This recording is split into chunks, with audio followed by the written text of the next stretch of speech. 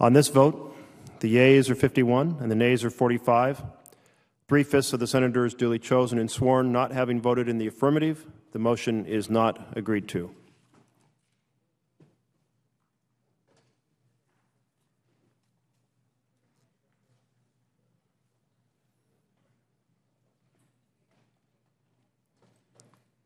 Mr. President. The senator from Rhode Island.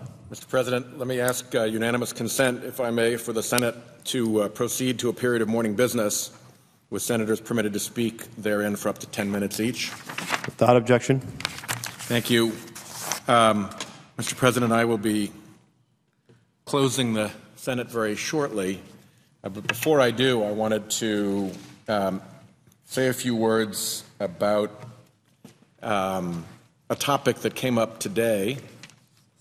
Obviously, I was pleased that a majority of the Senate, indeed a bipartisan majority of the Senate, has just voted to eliminate an unfortunate gimmick in the tax code that allows people who make north of $250 million a year to pay lower tax rates than a Providence, Rhode Island truck driver pays if he's single.